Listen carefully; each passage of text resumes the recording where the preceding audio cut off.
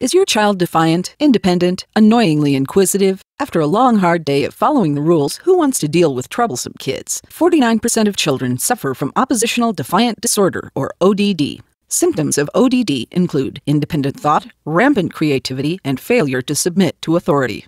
But now there's a solution. The good people at Pilfer can help you with their time-release, once-daily capsule, Compliacin. Your child won't be able to form his own opinions, let alone express them. It maintains your child's ability to go to a state-run school and perform simple tasks around the house. You won't have to worry about parenting, and the school won't have to deal with your kid asking questions. Compliacin. You'll go from this. Quit telling me what to do! Quit telling me what to do! Quit telling me what to do! To this. Good morning, Mother. I love going to school. And this week we're learning all about how the government is our federal family and they're here to help us. Compliacin. Talk to your school psychiatrist and ask for it by name. Well, I think we've at least got 24 libertarians in Scotland, but what if you find out that if you're surrounded with libertarians, that they're all dicks just like everyone else? Yeah, that's unfortunate. There's no hope.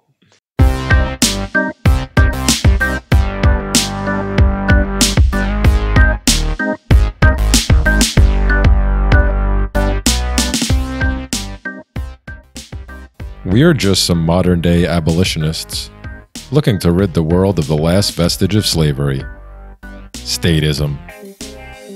It's the Seeds of Liberty podcast with Andrei, Dave, and Jeremy.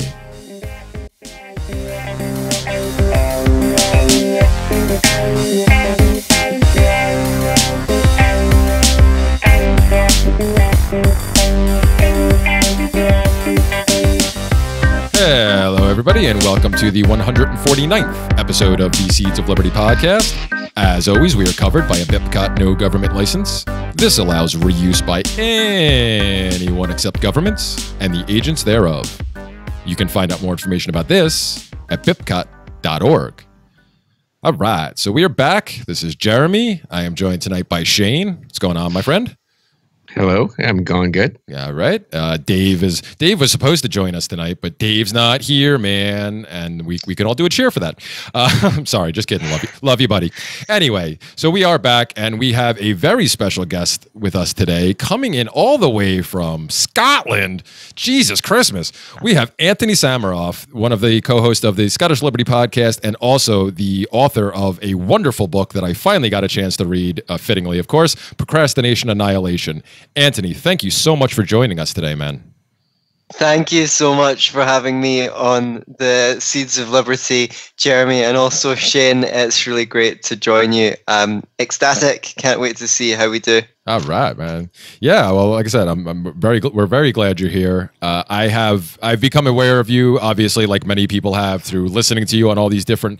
I had heard the Scottish Liberty podcast mentioned a while back, and I'm like, I really need to check that out because we were discussing a little bit before the show.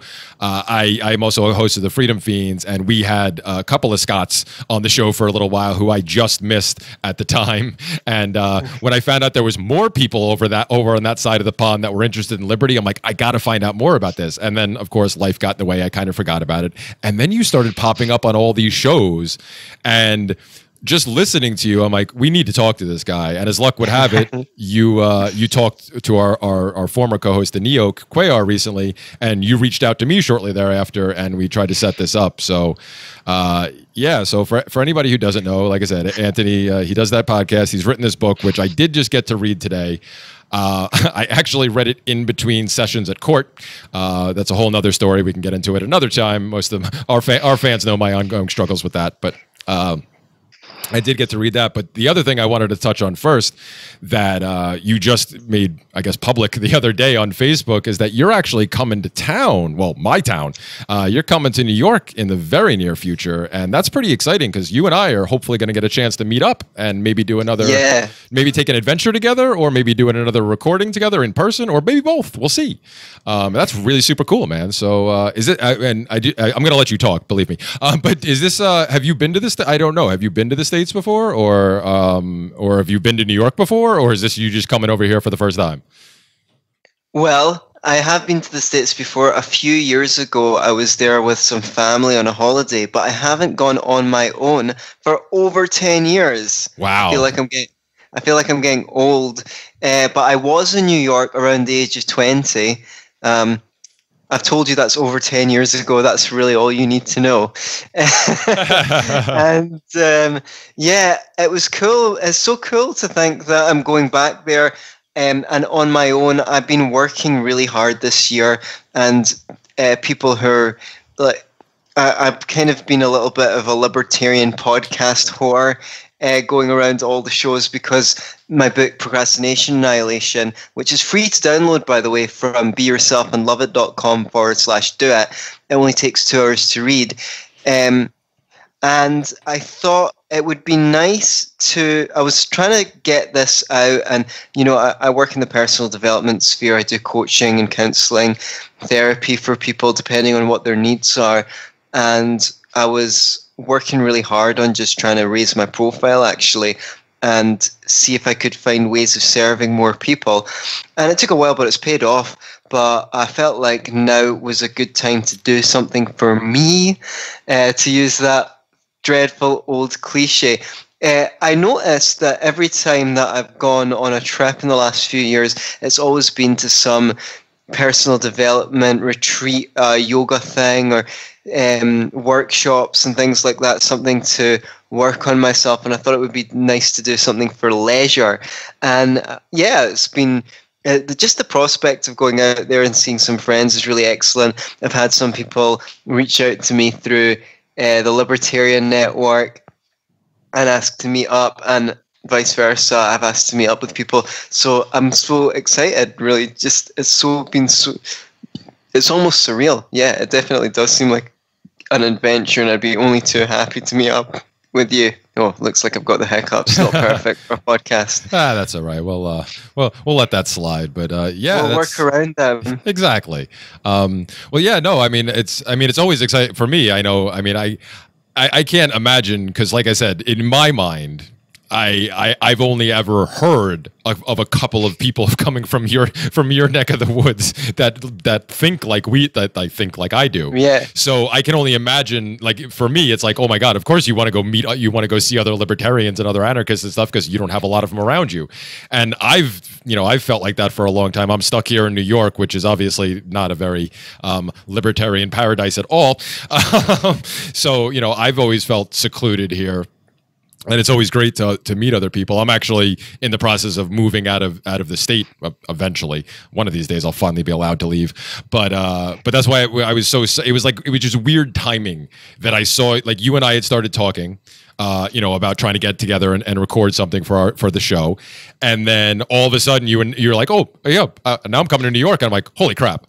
This is just too perfect, because like now I'm still stuck here. I'm lamenting the fact that I'm not allowed to leave New York yet. Like, if it was up to me, I'd be gone already. I'd already be in the Midwest somewhere, in Indiana. But I'm not. I'm still here, and it's like, well, this is just too great. He's coming to New York. I'm still stuck here. I don't have a job. Let's go do something. Yeah, for sure. So yeah, that's. And just by coincidence, I noticed that the Libertarian Party convention for New York starts just when I go to New York, so that's almost too synchronous. I feel like I might need to pop down there for the Saturday and see what it's all about, see if I can meet some people. It just seems like a stroke. It was complete synchronicity.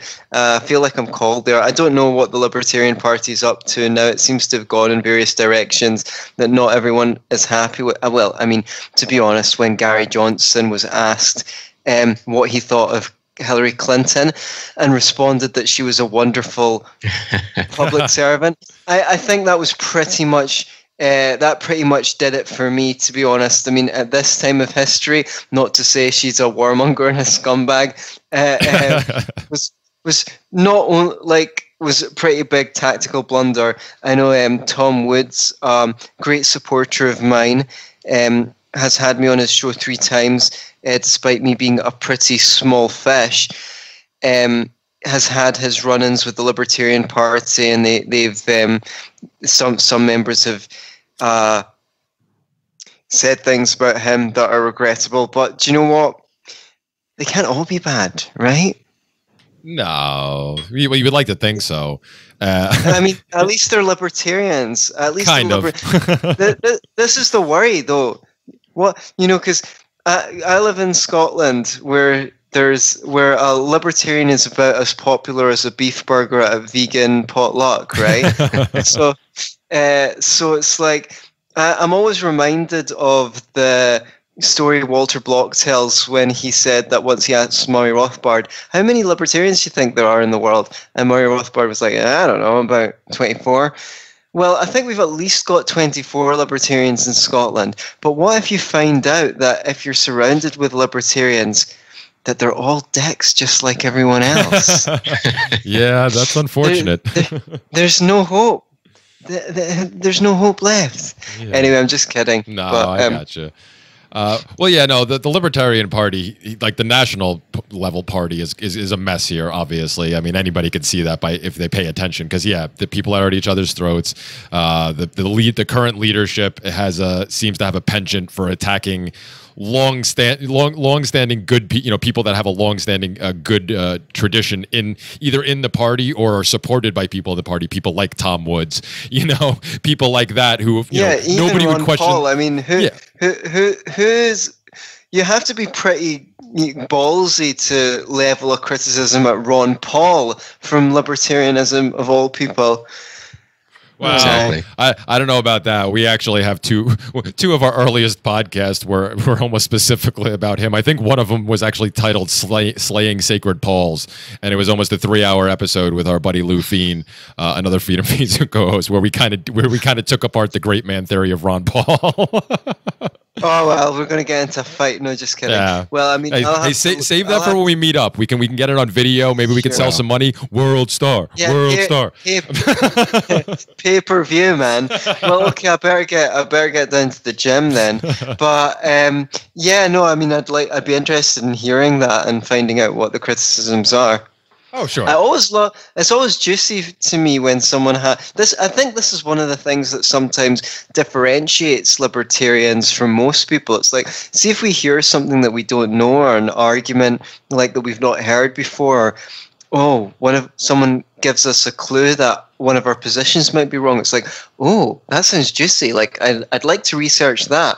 Whereas the average person is like, no, I can't.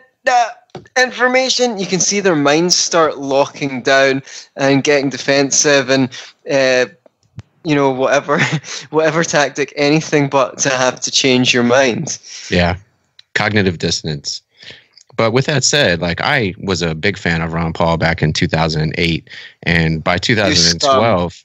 Well, by 2012, he had actually introduced me to libertarianism and voluntarism, and he led me to the door of anarchy. He might not have opened it for me, but at least he brought me to the doorway, and I had to step through it myself.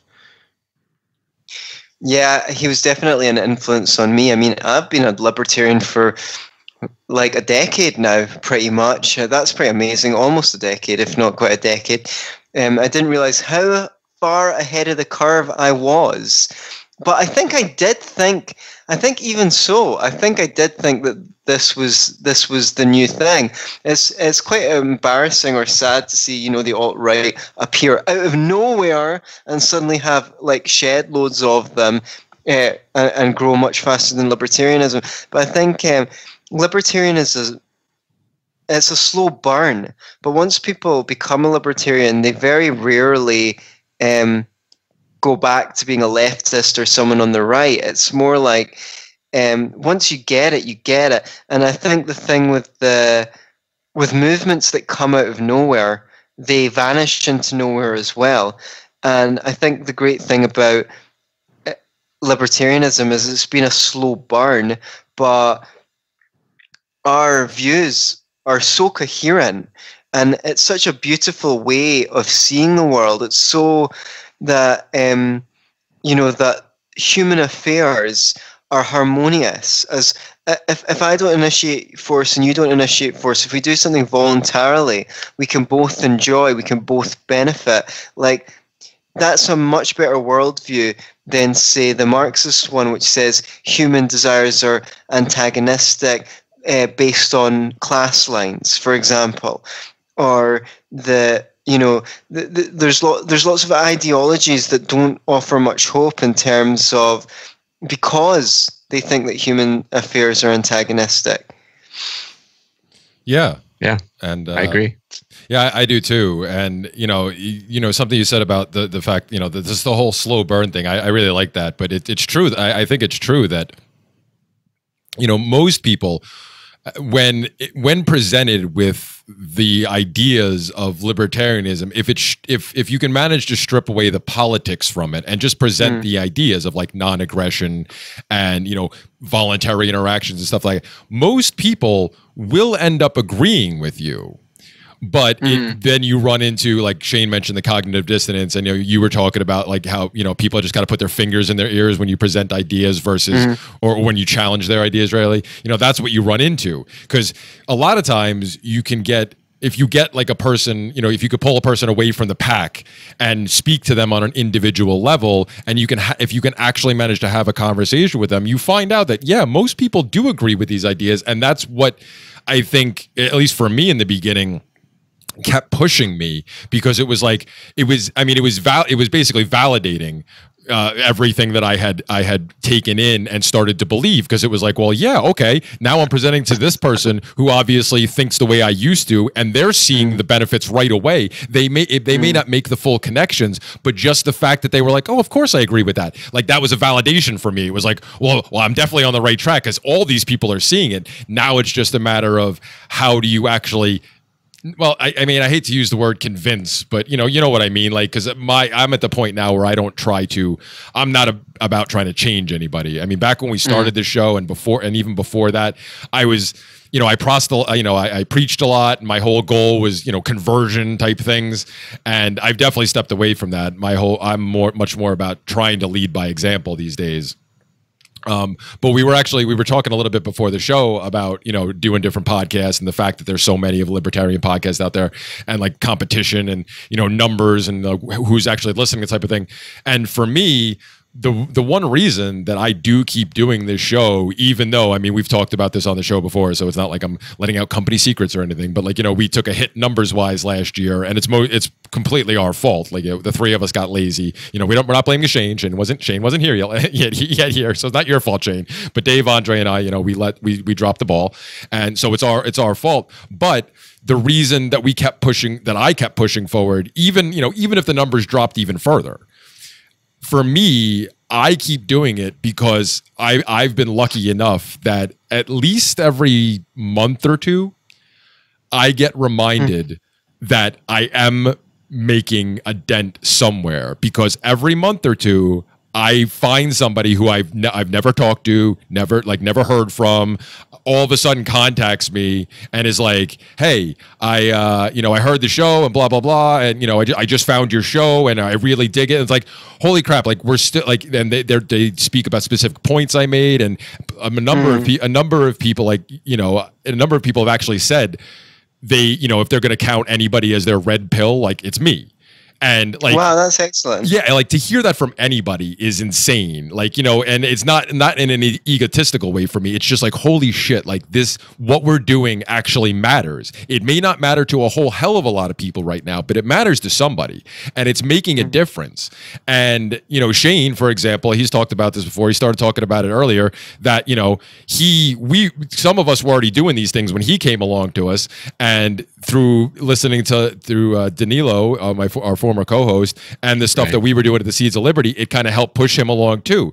The next guest we actually have lined up after we do this show is a returning guest from us, one of our original fans, who came to us and reached out and was like, "Holy crap! Nice. Like, I'm an anarchist now, thanks to you guys, basically." And even better, her mother is now an anarchist because of us, and I think her mom's an even bigger fan than she is, which is awesome.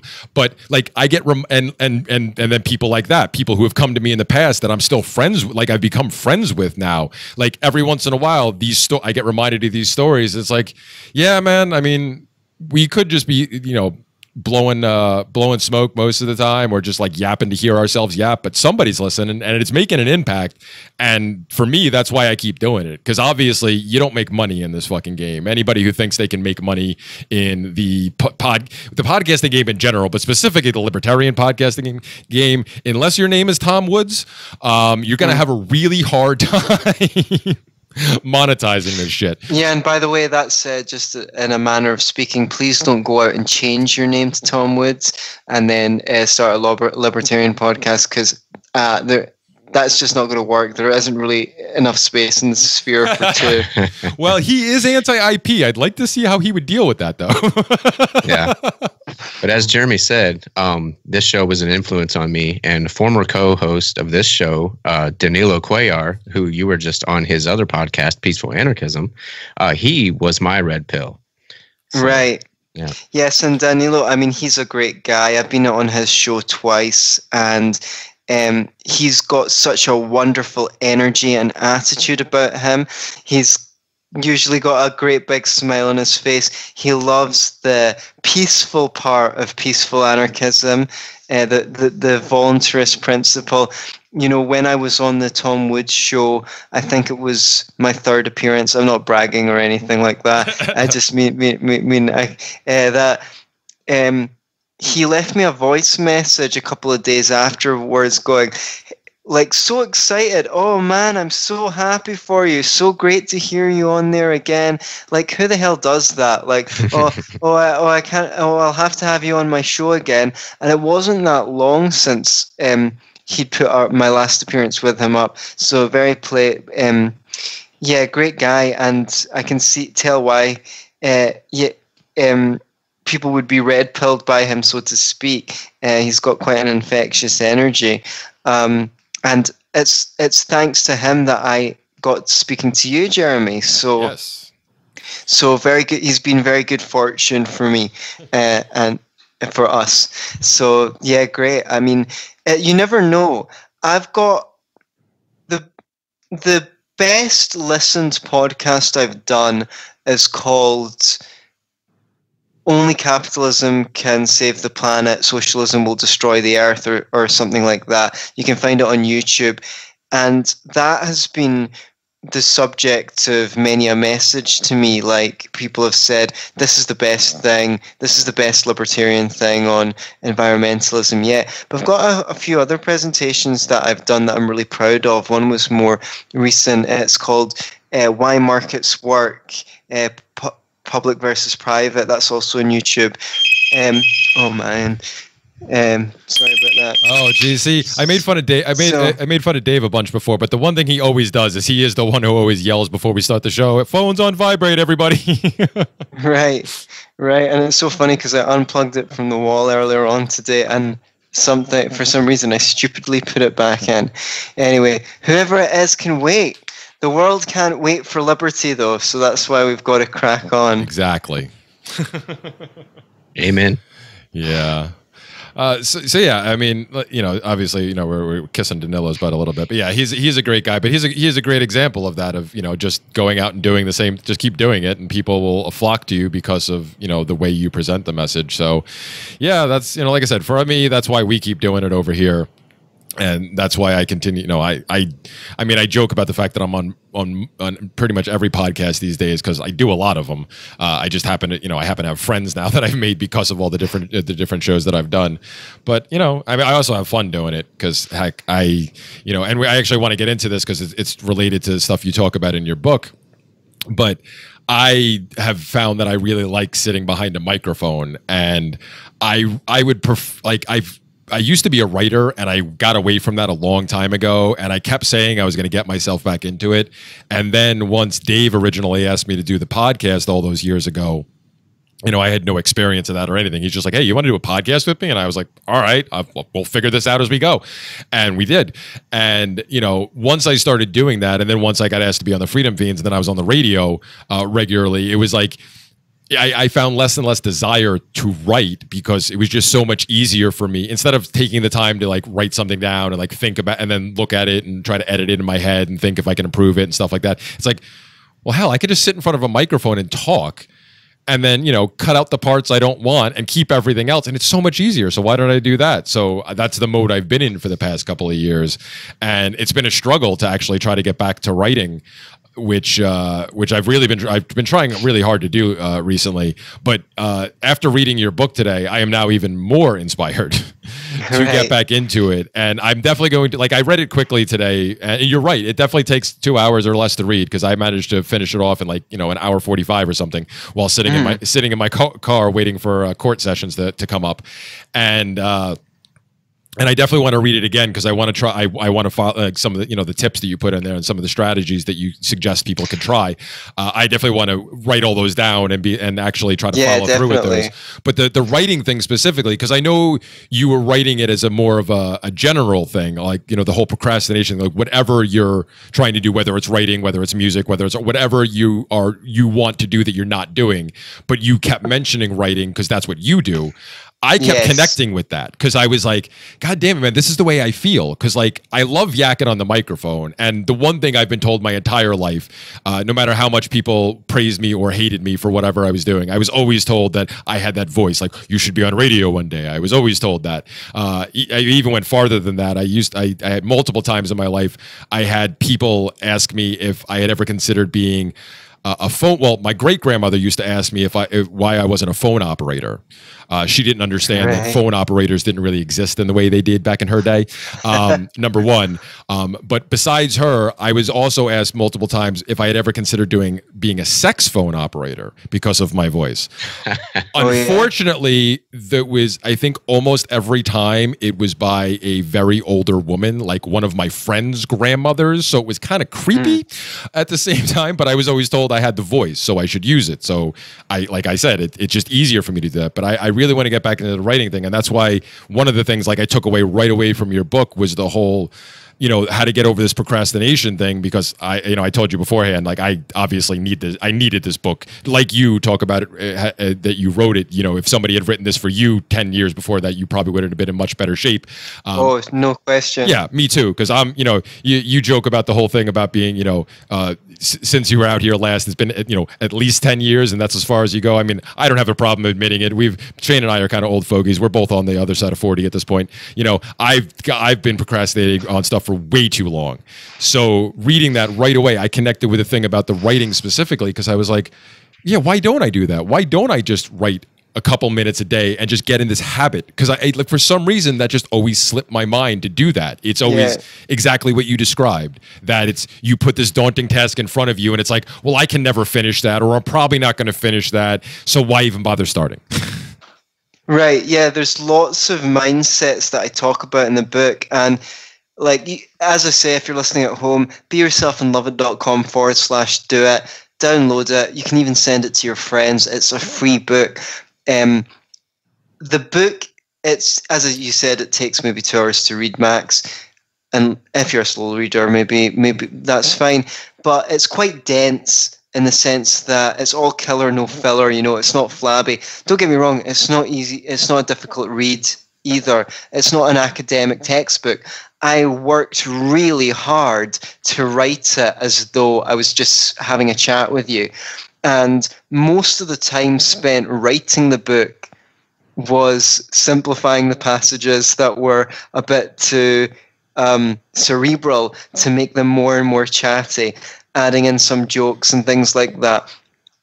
And yeah, I think reading it twice is a great idea. If you love it, keep on reading it as long as you're a procrastinator. A few pages here, a few pages there, because different elements of the book will appeal to you at different times. You'll definitely get some takeaways there. If there is one feedback that I've had on the book the most consistently, it's this. Reading your book is like you read my mind. So many people have emailed me or messaged me on Facebook saying, oh my God, like reading this passage is like you read my mind. And that is the best compliment ever. It's very practical. It's a how-to book. It's not, I really don't like it in the self-help sphere where they pad things out with tons of philosophy and conceptual information. It's like, give me the goods, buddy. Give me the goods. So my book is like really just the goods. It's a very practical book to help you become less and less procrastinatory over time. The book doesn't promise, like, it's not a miracle. It's not going to take you from being a chronic procrastinator today to being incredibly productive once you've finished the book. But I think that's really its strength, because it's got very realistic goals, which is, if you implement the techniques that I teach in my book, Procrastination Annihilation, over a period of time, you will notice that you're becoming less and less procrastinatory and more productive. And you will notice a difference in a matter of weeks. You won't be cured of procrastination in a matter of weeks, but you will be more productive in a matter of weeks. So, it's... I had something to say on that point, but I forgot what. Yeah, so that's great, because that's realistic. You can believe in that, and I know that it works. Why? Because the book teaches the method that I personally use to overcome procrastination, and I'm a productive guy. I've finished another short book since releasing that in January, and I'm just waiting to get a foreword written and things like that before I put that out. And I've got more stuff to finish, but I used to sweat it. I used to think, how am I going to get to write? And it was a nightmare trying to motivate myself to write. Now I'm taking a break, but if I took a break before I'd had this personal transformation, I'd never get started again. Whereas now it's I'm cool taking a break, because I know when the time's right, I can get back to writing with relative ease compared to what it was before. So yeah, I definitely... You're right. If you're into writing, you definitely especially want to download it, because you'll definitely see your experience reflected in mine. But whatever it is, everyone could benefit from being a little bit more productive. So definitely recommend it. BeYourselfInLoveIt.com/do-it. That is the link to download it, and that's the pitch. Yes. Also, in the book, there's a link. There at the end, there's links to a bunch of podcasts where I talk about overcoming procrastination and increasing productivity. And so, if you're more of a listener than a reader, there's links at the end of the book to resources that you can listen to instead, where I share many of the ideas in the book. Yeah, I too could actually relate to the things you said in the book, as if you were reading my mind as well.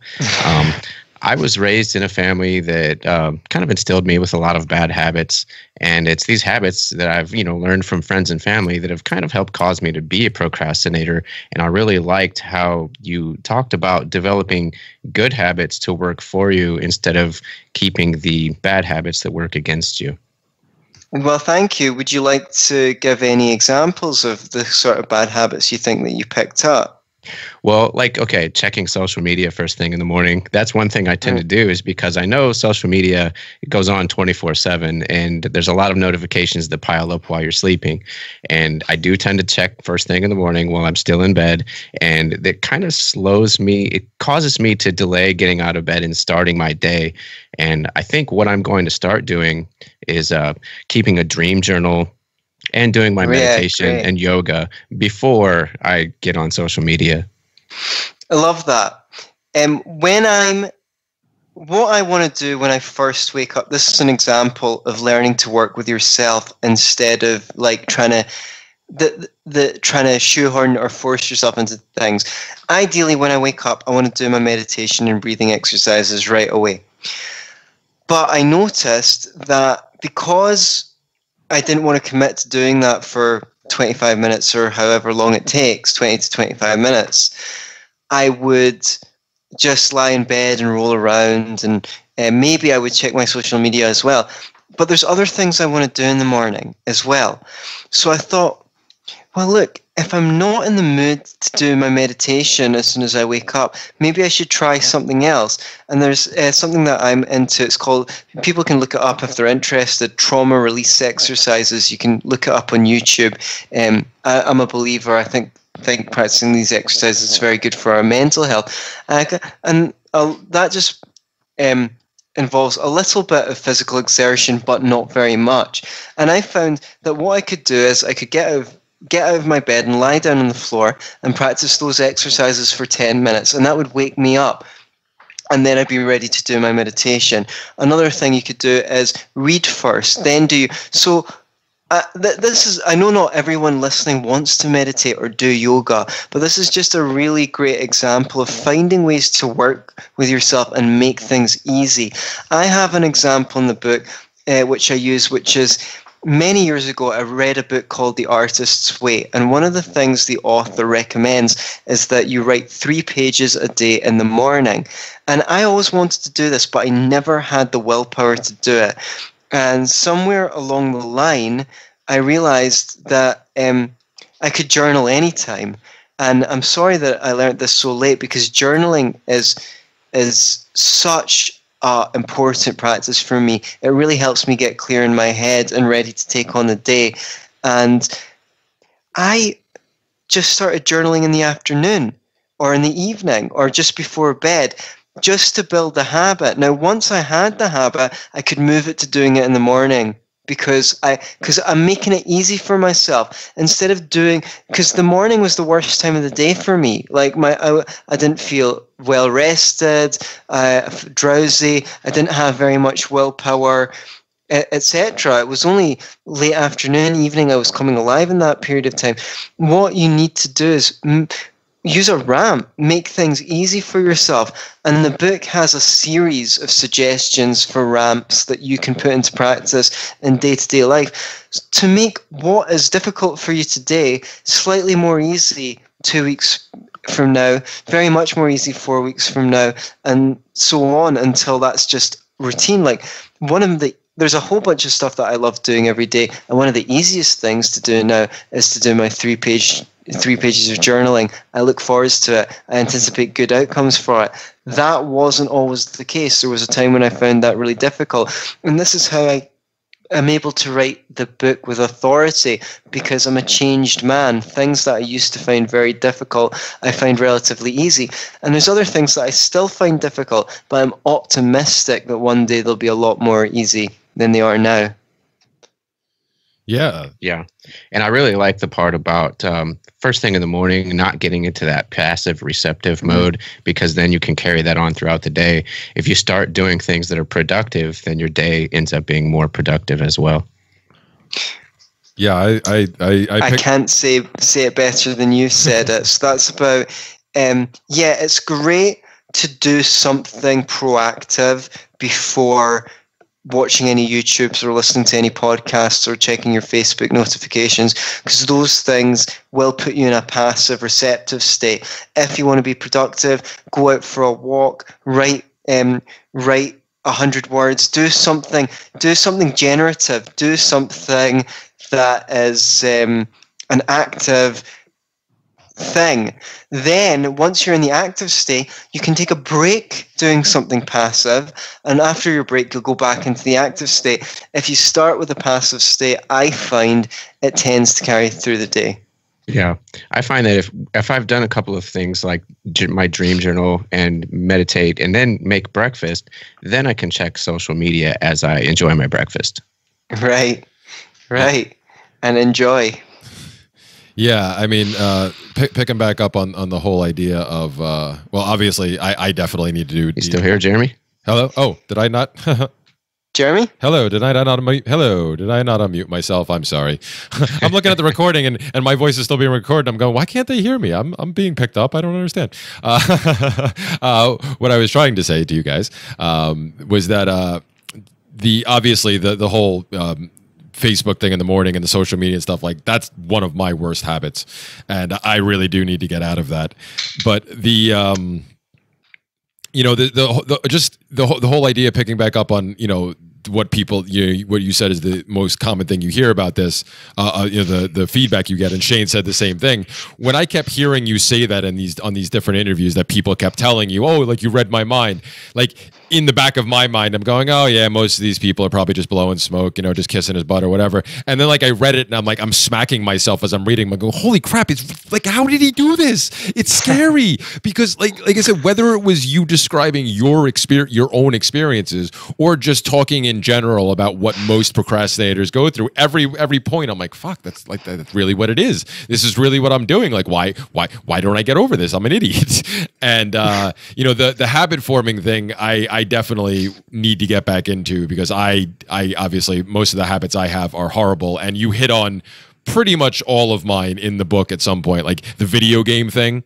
I've largely stayed away from games since my kid, after my kids turned 1 and they started to be more active and actually, be little humans and do things. I stopped playing games altogether for years, and I've only slowly gotten back into it.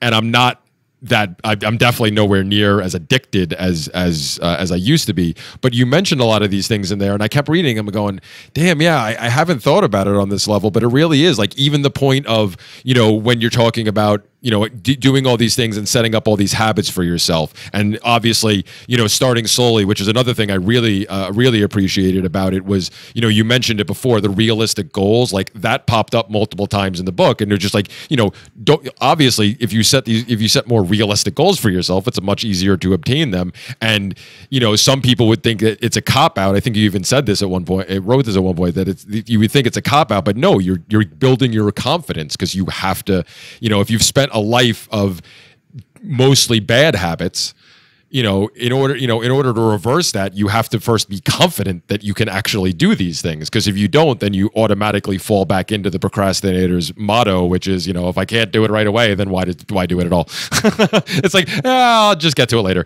Yeah, I'll just get to it later. And obviously you got to get on the ball and do that stuff. So, but like I said, so many things just jumped out at me right away, because I'm like, damn, man, people weren't kidding. It really was like you were maybe all of us are just like horribly screwed up the same exact way, and you were just able to pick up on that. But like I said, most of the bad habits that you described, I could immediately point to. Oh yeah, I definitely do that. And while I'm not I've never really tried I've tried meditation, and I never got very far with it. So it's another thing that I gave up on. It's like, oh, I'll figure that out later, and never got back to it. I've never really desired to get back to it necessarily, but yoga, that's something I used to do, and I've been saying I'm going to get back into it, and I've been finding every excuse in the book recently to not get back into it. Mainly it's like, oh, once I move out and once I get to my new home and we get set up there, then I'm going to start my routines and then I'll be good. But reading your book was a wake-up call once again to be like, you're an idiot. Why do that? All you're doing is pushing it off again, which means by the time you actually get there, life is going to keep happening that entire time. So now you're going to have another month, 2, 3, whatever, however many months it is, of more problems to deal with on top of what you were already dealing with that was causing you to put it off in the first place. So like, I'm immediately like, if it wasn't for the fact that I got home with barely enough time to try to record a short video and then hop on with you guys, I was about to jump out of my suit and start doing yoga as soon as I got home. I was like, I got to do it. I got to do it. So I think I'm definitely going to try to put on, the one yoga I find I really like is, I don't know if you guys, I think Shane, you might've heard of it. I don't know if you have, Antony. It's the DDP yoga. The former wrestler Diamond Dallas Page, he made this yoga thing that's designed for people who have injuries. Oh, excellent. So it's, I have a bunch of back issues and stuff like that, and knee issues. So it was because it was designed for him when they thought he was going to have to stop wrestling years ago because he had messed up his back so bad. And he basically created this program that got him back wrestling for like professional wrestling for another 10, 15 years. I think after that was insane. But yeah, I'm going to throw on the video tonight and do some. You've inspired me that much that I'm actually going to do some yoga tonight, my man. Well, that's excellent. I mean, obviously the point of the book is to help people. So anyone who reads it and does something practical, puts it into action, that is the fulfillment of my goals. So I deeply appreciate that it touched you. And and it has touched people. Like, the feedback has been good. People will enjoy it. BeYourselfAndLoveIt.com/do it. That's where you can download it for free. Yes, and of course we will put that show note in the links for any, that link in the show notes rather, for anybody who didn't catch that when he threw that out there. I know I got razzed on one of my other solo episodes because I had a guest who kept throwing out their link too, and I didn't care. I'm like, go for it. It just makes it easier on me. I don't have to say anything about it. Right. But you definitely should. I mean, this is not just. I mean, I said this to you before we started the show. We're gonna sound like we're blowing smoke up your rear end here, but we're really not. Like, I'm honestly not, and I don't think Shane is either. Like, it really hit home, man. And it's I'm definitely inspired because, like I said, I connected with you, and that's another reason I'm so psyched to hope for the chance for us to hopefully meet up and hang out while you're here, because I found a lot of connections with you right away that I'm just like, holy crap, like we have a lot in common, or at least your former self and me have a lot in common. I strive to be more like, I know you haven't totally transformed, but you know what I mean. Like I would probably I strive to be more like the current version of you, but I see so many of the similarities, and I'm like, and it does, like, part of me reading the book was like, well, like, again, smacking myself in the head. It's like, well, yeah, some of these things are like, you would think they're just common sense, but I've long lost them and like forgotten about them. And like, when you think about it, it's just like, oh yeah, well, that makes sense. Why wouldn't I do that? And especially, we were talking about the whole libertarianism thing earlier, and how it's, the most consistent position. And of course, with that comes the whole logic thing, which, the libertarians are supposed to be known for, about how they think everything out logically. It's like, well, yeah, I consider myself a very logical person, and I try to make all of my arguments for anything I am for or against, based from a logical position. But when it comes to my own personal life, I've thrown that completely out the window because I wasn't just thinking these things through. And sometimes it just takes somebody, working their butt off to write a book like this, to condense everything into this short, because it's only the whole book's only 75 pages, but you're not kidding. You really do pack a lot into that short amount of space. And it's really killer stuff. And that's why I said, I picking on you a little bit about doing the link constantly, but I definitely encourage other people to read this. I hope other people do, because I know I am definitely going to get my butt in gear because of this. And I'm one of the worst procrastinators I know. And I know plenty of other people out there that have the same issues. So get on it, damn it. Yeah, I too found the material in the book very relatable. And also, I used to be a gamer, and I was particularly interested at the Habitica link that you talked about. And I'm actually looking forward to signing up and checking that out as well. Yeah, that's a good point. Anyone who would like to go to habitica.com, it's free, and I promote it in the book. I've not been paid or anything like that, but it's just helped me so much that I felt like I should repay the favor. It's a great little app or program where you can put in the things you want to do every day and tick them off every day. It's a habit tracker, and it's got some other features as well that I'm sure you'll discover. But I think the main problem for people is they think they should be better than they are, or think they should be further along than they are. So if I can't, let's just write for 2 hours a day, then there's something wrong with me. My book is about taking your cues from reality, not trying to impose your vision of what should reality be like upon reality. It says, take a realistic assessment of where you're at now and do something that's within your capability. And if you do that, your self-respect will increase, and you'll also be taking your willpower to the gym. And over time, you build these things into habits, and they become easier and easier over time. Not overnight, over time. And what I like about it, as I said before, it's all about helping you coach yourself, helping you find out where you're at and take step, as you say, logically, one step in the right direction. One positive action is better than 0 positive actions. And what's more, one action does not create a routine, but every routine begins with one action. So there's always things that you can do to be improving, and you can take them at your own pace. It's not about cracking a whip at yourself, and if that worked, there wouldn't be any procrastinators left, because most procrastinators know very well how to hate on themselves and give themselves crap for not doing more. So that method of giving yourself crap doesn't really work. So it might just be time to try a new method. Absolutely. And that's another thing that actually hit home with me really hard too, and especially just hearing you say that right now, because as you were saying that, I was thinking about about a year or so ago where I was getting a lot of flack from a bunch of people in my life because I kept referring to myself as lazy, and they're like, dude, you're doing like, at that point I was doing like either I was doing podcast and or radio shows like 4 times a week. I was single-handedly managing the Facebook page for the Seeds of Liberty, and like, so putting out so I was making memes daily. I do all the editing and stuff for most of the shows that we do and everything like that. So I was just like constant, and I was also finding time to get in like day-long debates on Facebook and other social media sites.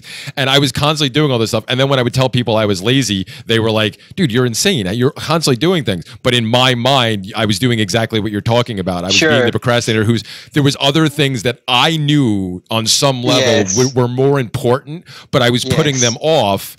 But I could at least admit it to myself by saying I was lazy, but I was actually, I think in some instances, I was actually looking for the reassurance from others that I wasn't, because as long as they could tell me I was busy doing all these things, it was kind of like, maybe I'm not that lazy. And then once I was alone with my own thoughts again, I'd be like, oh, damn it, I'm still lazy. There's so many more important things I think I could be doing, or, you know, better things to better myself. And therefore, once I better myself, better my position. Once I better my position, I can better my kids' position, you know, in their lives and everything else. And it's like, yeah, why aren't you doing these things? Well, because when deep down, I'm beating the crap out of myself because yes, I am lazy in a certain extent, and I know that's exhausting. Yeah, you're like, just the beating yourself up takes a lot of energy that you could otherwise be using to do constructive things. But I think ultimately what's going on is that those people around you can't actually see the time you spend in your own head in conflict with yourself, because you know, as you've said, you've got high priority tasks that you're avoiding. So it's easy for people to look at what you do and go, wow, you know, that's great, you're editing those podcasts and things like that. But they're only seeing the front end. They're not seeing all the time where you're kind of having a Facebook debate when really you believe that you should be working on some project that's more important and that would be more fulfilling, but you just don't feel like you've got the emotional wherewithal to approach. And that is very depressing. Yeah. It definitely can be, and you know, that was well, you mentioned, well, there was a couple things I wrote down that I wanted to touch on too that you've already said, but then you just said that thing too, that what you just mentioned about the whole emotional thing. That was another aspect that I hadn't actually considered.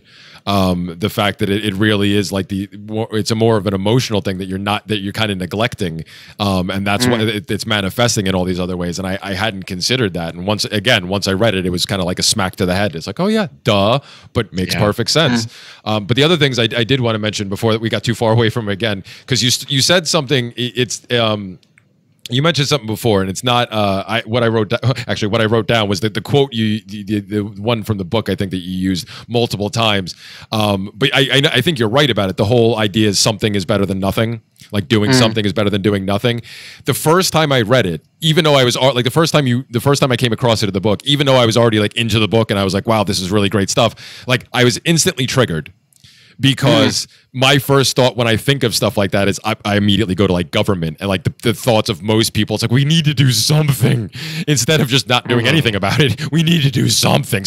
And like that is that always the case? But then I thought about it more, and like in this regard, yeah, you're right. Something is always better than nothing, because it as long as you're doing something, you're working towards creating a better, at least a different habit, even if it doesn't end up being one of your good habits that you end up picking up. At least you're changing your habits a little bit in trying to do so, and still, even doing that is a positive step. So it's definitely better than doing something is definitely better than doing nothing in that situation. And I think that's going to be one of those new mantras I put in my head, and I try to get over the fact that it initially triggers me because I think of it in other regards. But I think because there's been times in my life that I've done that I actually, you know, I don't meditate, but I have mantras that I've gone through my life that I've just had to repeat to myself over and over and over again, and it actually has helped me get through a lot of situations. So I know that will work for me. Great. So I think I'm going to add that one. Meditation isn't for everyone, so don't beat yourself about that. Oh yeah, no, I know. If you find yoga better than meditation, then yoga is a form of meditation ultimately. So because I just say that because a lot of people think that there's something wrong with them because they can't get into meditation. It's like, if you can't get into meditation, try something else first for a couple of years. You know, it's all the same principle of making things easy for yourself. And I just want to mention the context of saying doing something is better than doing nothing is important, because what I mean by that is the reason why I put that in is a lot of procrastinators will think, oh, I should tidy up my room, and then they go, oh, but I've got much more important things to do. I've not finished my paper yet. I should be working on that. So I can't tidy my room at the moment. But then they don't work on their paper, and the room stays untidy for another week. And the reason why I say doing something is better than doing nothing, what I mean is, if there are constructive things that you want to do, there might be some really, really, really important stuff, but you're just not there yet. Don't let that be the excuse for not doing the less important stuff, because very often doing the less important stuff can be a ramp. Oh, now that I've typed up my notes, I didn't think I was going to type up my notes because that's kind of like the easy thing to do. Compared to something that's more important and more responsible. But now that I've typed up my notes, I've got a little bit more energy. I feel like, yeah, I've done something. And now I can use that energy to do something that would have been difficult before I typed up my notes. So that's really what I mean when I say doing something is better than doing nothing. I mean, right now, Trump bombing Syria, it would be better if he was doing nothing, right? Doing something isn't always better than doing nothing.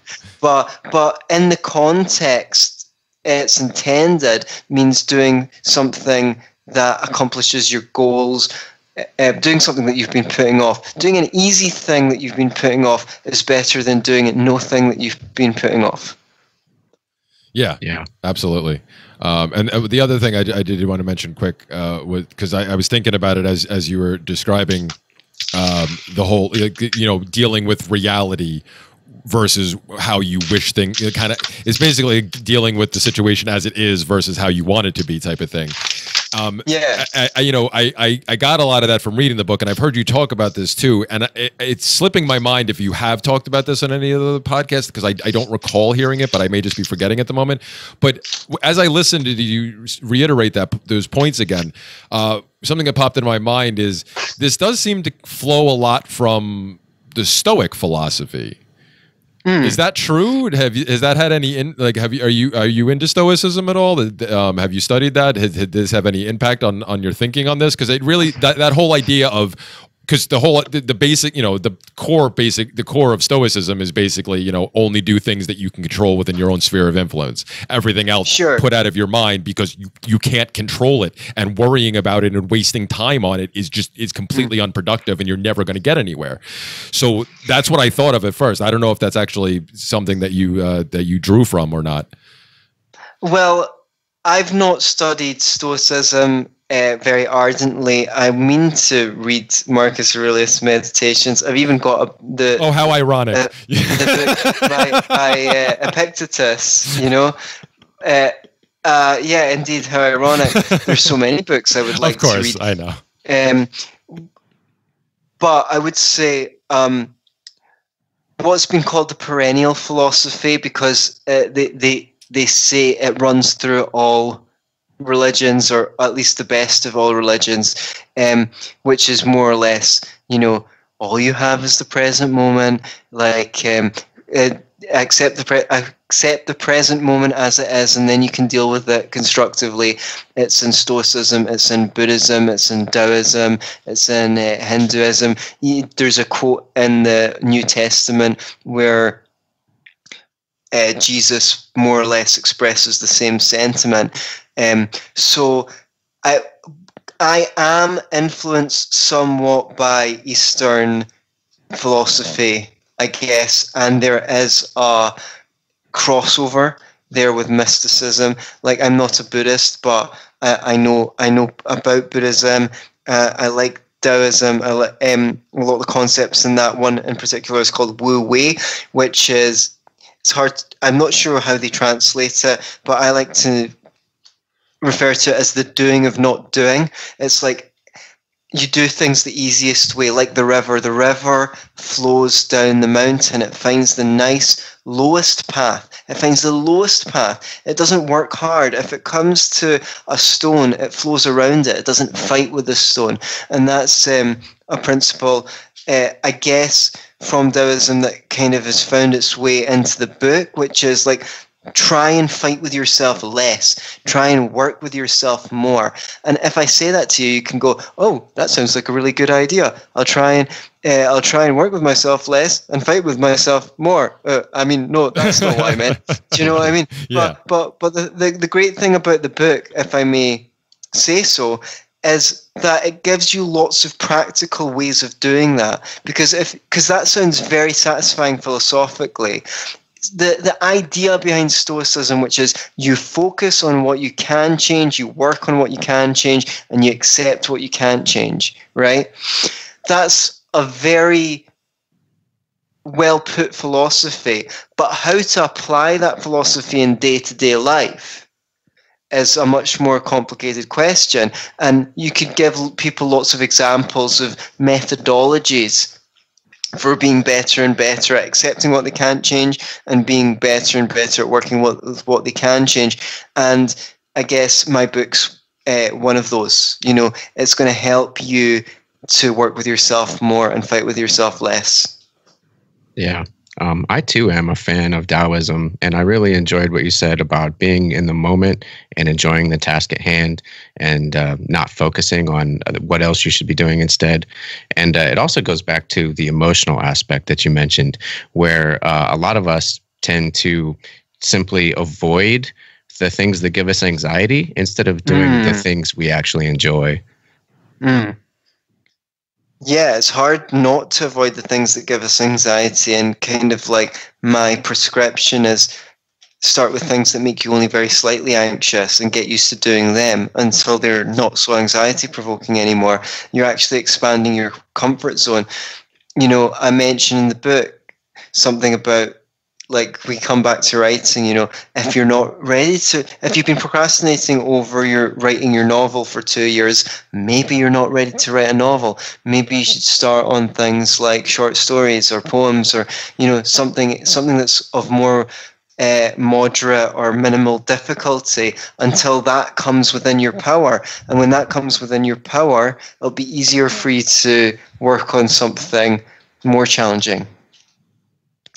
Like going to the gym, you know, no one expects they're going to be able to bench press their own weight after 2-3 weeks in the gym. It's like you work with the weight that's just slightly outside your comfort zone, and by doing so, you build up your muscles. Well, this is a gym for your willpower muscles, your productivity muscles. That's what the book is. It teaches you the exercises.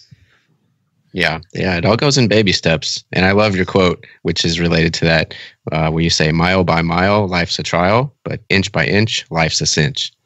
I love that quote. Yeah, cool quote. It is a really good one. I know Danilo picked up on that one too. He really enjoyed that. I love when I hear him chuckle when he says something and then laughs afterwards. So I know it really struck him. But yeah, it's true though. It's one of those simple things that, like, a lot of people, you know, myself, you know, I'll speak for myself. I lost sight of a long time ago, even though in the back of my mind I should know better. That I know that it's so much, because I have. The thing is, oh, go ahead.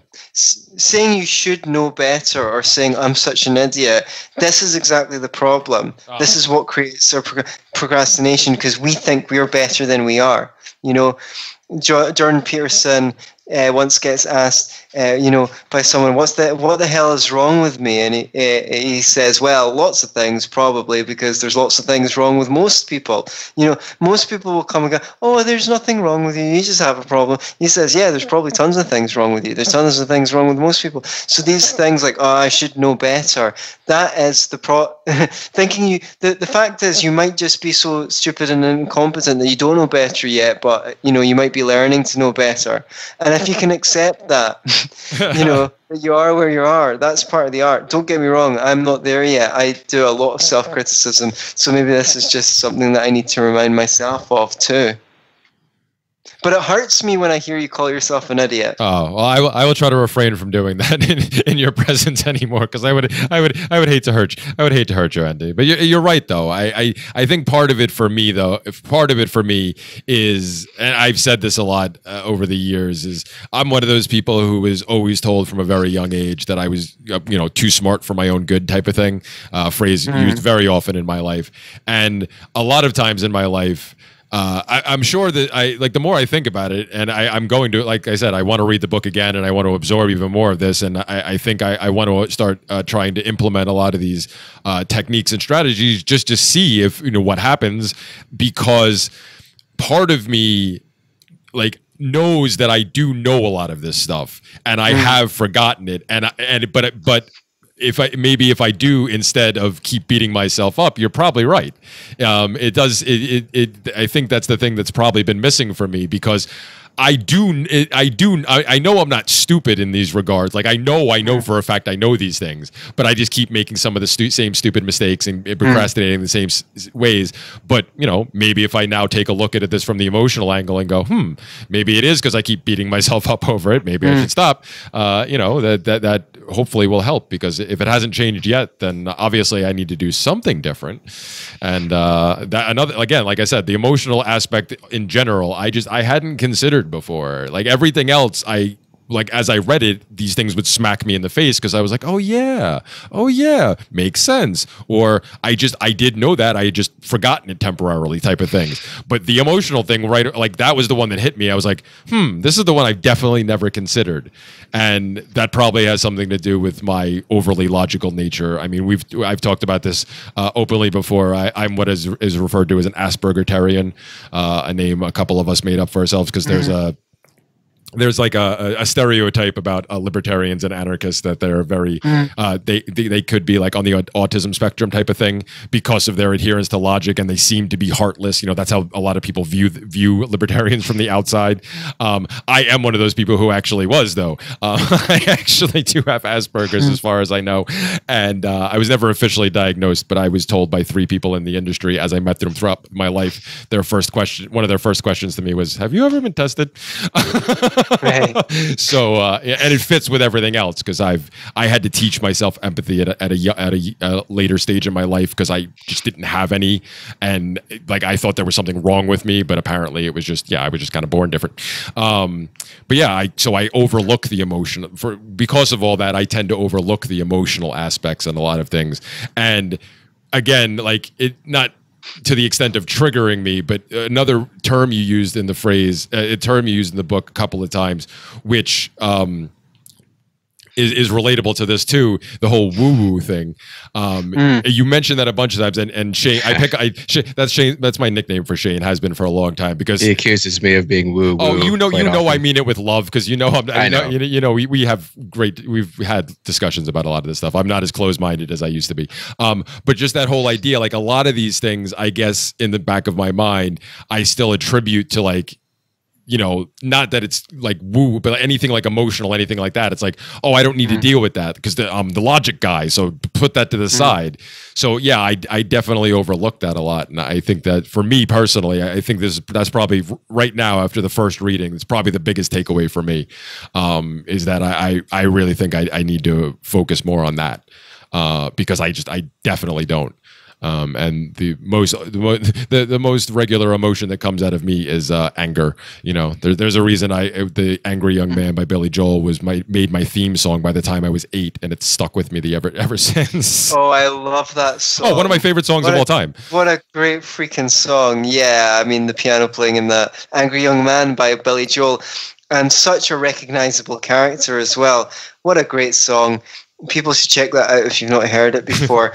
But yeah, so if you're the logic guy, it's easy to try and steamroll over your emotions to get things done, but it won't work, because you've basically got there, you're trying to pull a horse when the horse is digging its heels in, and the emotions are more powerful than your logic is. The Scottish philosopher David Hume said, "Reason is and should always be, I can't remember the exact quote, the slave of the passions." And what he meant by that is that you use your logic, you use your reason to fulfill your passions. Without any passion, without any emotion, what exactly is your reason there to do? I mean, at the end of the day, you want something, you desire something, and you move towards that goal. That's what organisms do. From the most tiny singular-celled organisms move towards food and away from toxins. And what is that? Our higher desires, the desire to write a book, the desire to publish a podcast, other than a passion, then you use your reason to attain. So if you need to deal with the emotional, and I guess I could be guilty or indicted of being ultra rational at times and things like that. There was a need for me to write this book in a way to catalogue what I'd learned, and the reason why people can read it and go, wow, man, it's like you've read my mind, is because I catalogued what was going on in my mind somehow over years, and somehow I managed to put it into 25,000 words. It's quite proud of it, I have to say. When I read it back, I like the way it reads. It reads very nicely. Yeah, well, I for one think you definitely should be proud of it, because it definitely does. Everything, pretty much, like, I don't, any of the podcasts I've heard you talk about this or anything I've listened to you talk, and now that it was one of the really handy things about the book, aside from the links that you put in there, like you were talking about earlier at the end of the book, the fact that you stuck links for specific videos of yours that connected with things that you were talking about at the book. Like, I was able to sit there on my phone and go straight from reading to, like, oh, I'll take a break for a second and watch this 10-minute video on 1.5 speed, and boop, right back to reading the book again, which was great. Great. But yeah, they definitely, like I said, I think it's, people definitely would get a lot out of this. Definitely worth reading, and you should be proud, because you talked about the fact that it took you a while to hone the ability to write the fact that you're so proud now of how you wrote this book, because you used to be very, you had to tone, you had to get, you're a very verbose writer at first, and you had to, like, kind of pare everything back and get yourself down to where you could write less complex sentences, I think, as you put it. Yes, definitely. Which is, again, is another thing that hit home with me, because that's always been my problem. I write very similarly to the way I speak. And I tend to speak in very long, complex sentences. I don't, like, I'm not trying to sound like I've been accused of trying to talk down to people and try to sound smarter than other people. It's really not the case. It's just the way I learned on my own, so that's how I speak, and I don't mean anything by it, but I write the same way. So there was, like, when I have one piece that I wrote recently that I'm, like you were talking about, like, actually being able to read back that and be extremely proud of what you wrote. Like, I have one piece recently that I published that I'd actually been working on, talking about procrastination for over 2 years, and it was only like it was only like a 8,000 word essay or something, or 10,000 words. I don't even, like, maybe 4,000 words. I don't remember. It wasn't like super long, but it was something that just took me, way too long to actually put out. And but I can look back at that and be proud of it. But even still, I know that I still have those problems where, because a couple, including actually Danilo is one of them, but a couple of friends that are writers that I really trust, I gave it to them first and said, please be brutal. I haven't written in a long time, so don't sugarcoat it. Like, tell me, I want to improve. I want to get better. Please, tell me, help me here.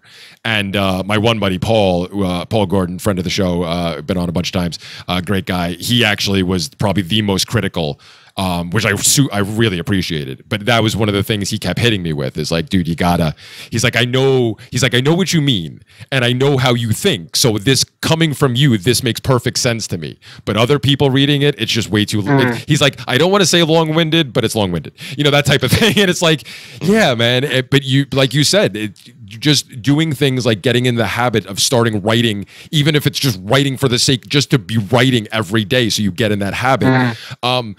Once you get to that point, okay, now you can start, now you're in the habit of writing, now you can start working on the writing that you do, and you hone it, and you hone it, and you hone it. And because you've already made it easier for yourself, and again, that's something I know I need to get over, because you were talking about before about, if you've put that novel, you've been have that idea for a novel for 2 years, you haven't got anywhere with. I have a book that I've been, a book that I was going to write. I started talking about it a couple of months ago, and it's something that would only end up being around the length of yours. So not like I'm not talking about writing a novel. I'm talking about writing a book, but I haven't gotten I haven't even written an outline yet. because I haven't gotten myself in the habit of writing again. I just these days I write because I'm on Steemit, so I've tried to start blogging more. But it's essentially when something strikes me, I'm like, oh, I'll write right now because something's in my head. But other than that, it's not a routine. And again, this should, like I said, I'm trying not to call myself an idiot, but it should. I believe that this should be common sense to me because I do know this, that the way my mind works, I actually do work much better if I'm in a routine. I know I'm so much more productive, but I've just gotten away from it for so long and given every excuse in the book. First, it was my business, then it was my kids, and I'm always placing the blame. Oh, well, I have to do these things. Yes, it's true. Yeah. I do have these things to do, but that shouldn't stop me from doing these other things. The only thing that is stopping me is me. Especially if they're high priority. Yeah. Yeah. Yeah. So you need to know what your values are, and if it's something that you value, it needs to get some kind of precedence, even if that's just 20 minutes to start with.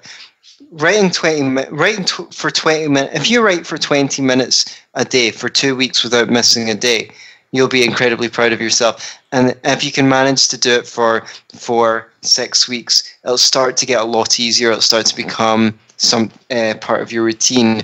And again, if you apply the method of making it easy, which is at first, you just make sure you write that before you go to bed, any time of the day. But see, once you're in a routine, you're 4, 6, 8 weeks into it, you've been writing for 20 minutes a day, you rarely miss a day, then you're like, okay, well, I've got this writing for 20 minutes a day. Right now, I want to make sure that I do it before midday or something like that.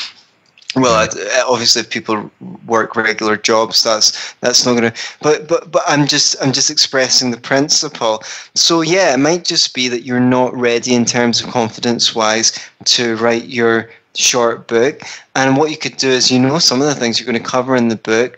You could start writing short articles that cover bits of the information in the book, so that when you come to write the book, you can steal bits of your own work, put it in new words, and repackage it. There's all sorts of ways to make things easy for yourself, and that's the way to do it, man. Make it easier for yourself. Exactly. Nothing I love more than plagiarizing myself. Right. Yeah. I love how it's not necessarily about finishing something, but just getting started. And then once you've gotten started, you get the experience, and that gives you the confidence to do it again. That is the most difficult thing for most people getting started, which is why I recommend, if there's something you want to do, you make a practice of getting started each day, because you just need to get used to getting started. Like, if I start working on another book, I will not be thinking about finishing the book. That's what I used to do before I had a book finished. I was thinking, oh, I need to finish a book. Like, when am I going to have one finished? And it took me years. Whereas the thing is, now it's like my only concern will be to make sure that I do a certain amount of writing every day, and it'll be finished when it's finished. I built up a routine of writing for half an hour a day first, for over 6 months. And then when I was writing in this book, I did 2 to 3 hours a day, 5 days a week. It's no problem for me. It felt very natural by this point, because I'd worked on something until it became easier. So once I had something to focus my mind on, it was easier to increase the amount of time. But it wouldn't have been easier to do 2 or 3 hours a day, 5 days a week, if I hadn't had the discipline of writing for 30 minutes a day for over 6 months, rarely missing a day. Yeah, sometimes I missed a day, but I got back on the wagon. Well, yeah, and because like you said earlier, once you get to a certain point, it has started to form as a habit. So so even if you do miss a day, it's not like, oh my God, I got to start all over again tomorrow. Yeah, exactly. No, you like, oh, I took a day off, no big deal. Now I'm right back in the swing of things. Which also ties all the way back into the beginning of the conversation about your upcoming trip, and how you're finally at a point where you can say, hey, I want to take a trip for purely leisure, and because you're not super concerned about falling back into all these bad habits just because you take a little time off, because you've worked so hard to put yourself to alter your life into to this point, and now be in this position that it's like, oh yeah, I know I'm confident that I can afford to have a little leisure time and actually enjoy it, because that's another thing you reference multiple times in the book about, the fact that, a lot of, even if you're doing things, even if you're trying to be productive and then you take time off, a lot of times you're not actually enjoying your leisure time because you're so focused, like you're still thinking about the other thing that you're not doing or that you could be doing. So like your leisure time ends up being more wasteful than not, because you end up more drained from it because you've been worrying about things the entire time. And I can definitely relate to that too. So all great stuff. But I am looking at the time, and I don't want to keep you too long because I know it's a lot later on your side of the pond right now. So we should probably get closing out. But first of all, thank you once again for coming on. This was so much fun. I am so glad that we got a chance, not just to have you on the show, but actually have this conversation. Because like I said, I'm taking this as a therapy session for myself, and I'm really pulling a lot out of this. So before we get going, though, do you have anything you want to say in closing? And of course, plug away once again. Well, first I want to thank you guys so much for having me on the show, but not just for that, for your like genuine interest in my work. Like, it's lovely to speak to people who are like, oh yeah, I liked your book, and bring up the things, because everyone has said different quotes or different parts of the book affected them, and it's very touching, very flattering to know that this is a real conversation. It's not like you're some radio host that interviews 10 people a day and has been given a spec of what to ask. Like, the fact that you guys actually took the time out of your day to read it, that's like really awesome, and you asked me questions from the heart, so thank you very much for that. If you want to keep up with my work at home, the best way is just download the book, beyourselfandloveit.com/do-it, because inside the ebook there are links to Scottish Liberty Podcast, Be Yourself and Love It podcast, which is my personal development podcast, link to my YouTube channel where I've got very short videos that might be of some benefit. Everything is in the book. So just download the book, beyourselfandloveit.com/do-it, and inside that book you find what else I'm up to, and whatever you're interested in, check it out. Whatever you're not interested in, don't. What else can I say? Excellent. Thank you so much once more. Oh, you're quite welcome. Quite welcome, Anthony. Shane, you have anything you want to say before we close out? Sure. I just wanted to say that Antony should be proud of this book, because I really feel that it's kind of a masterpiece of sorts. And I'm not only going to reread it again, but I'm going to recommend it to my friends and family as well. Yeah. Oh, thank you. Yeah, I'm definitely going to do the same. And I may just actually send it to some people. Yeah, please. Yeah, same at home. If you know anyone who could benefit from it, pass it on. The more the merrier. Yeah. Absolutely. All right. So once again, thank you so much, Anthony. This has been great. Thank you, everybody, for listening. This has been the Seeds of Liberty podcast. All of our information can be found at solpodcast.org. If you would like to contribute to our cause over here, of course, #please donate. The Patreon is still up and running. Thank you again to all our patrons who continue to help us out every month. We really appreciate it. I do apologize. We missed an episode last week because of things going on in my life, but I promise that 2 will be out this week, so we'll be all caught up again. And also check out the additional perks that we've added if you haven't already, because we've started offering more stuff, and there's opportunities for listeners to record live and a bunch of extra episodes we've been putting out. So thank you, everybody, once again. We will catch you next week. Peace.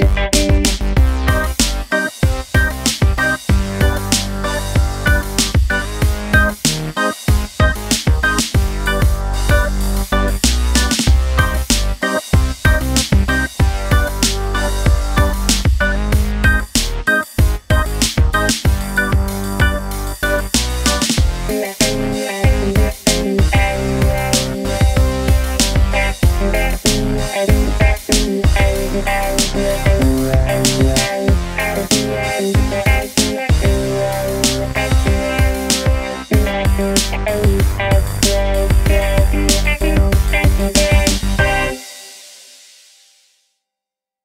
This is Daryl W. Perry, host of Free Talk Live. This November, I'll be running in the world's biggest and most popular marathon, the New York City Marathon, and I've accepted a spot on Team Innocence Project because I'm a passionate supporter of their work. Since 1989, 353 people in the United States have been exonerated by DNA testing, including 38 who pled guilty to crimes they did not commit, and 20 of whom served time on death row. The Innocence Project provided direct representation or critical assistance in 180 of these cases. With your help, the Innocence Project can help even more people who have been wrongly convicted. As part of Team Innocence Project, I am raising awareness about wrongful convictions and raising funds to help free the innocent. I've already paid the race registration fees. However, to secure my spot on Team Innocence Project in the New York City Marathon, I need to raise $3,500 by November 1st. You can support the Innocence Project and help me secure my race entry by going to run.freetalklive.com.